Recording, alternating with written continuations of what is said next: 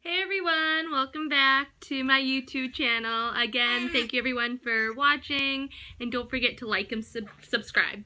So today joining us is baby Jack. Say hi, baby Jack. Say hi, baby Jack. Jack is 5 months old. So today's video is going to be on what to expect after you have your baby, after you're done being pregnant. So let's get started. So the first thing is after you have your baby, you're going to be really exhausted. So definitely try to take advantage of taking the naps when you can, and just remember to rest. And it's hard you want to just bounce right back into the body that you had, but just remember it took 9 months to get that far. It's going to take you a little while to kind of bounce back and get your body back the way it used to be. When you first get home, if you're a first-time mom, you're probably going to be a little overwhelmed. Definitely get the help. If you have a partner, significant other, definitely take shifts. Have your partner, stay up so you can take a nap and then kind of switch off. That really does help.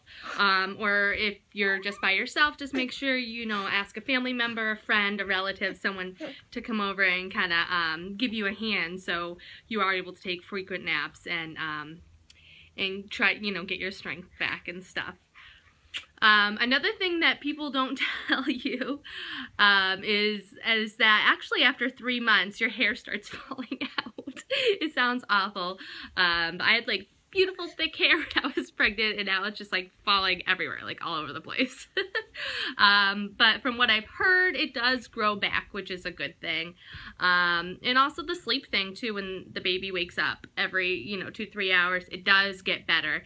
If you're breastfeeding or breastfeeding, nursing, same thing. You're going to be getting up a lot more, because the dad or whoever, if you have a partner, is unable to feed the baby unless you're pumping. If you're formula feeding, they do tend to sleep a little bit longer. I've noticed from other people that nurse to formula feeding. So I guess that kind of all depends.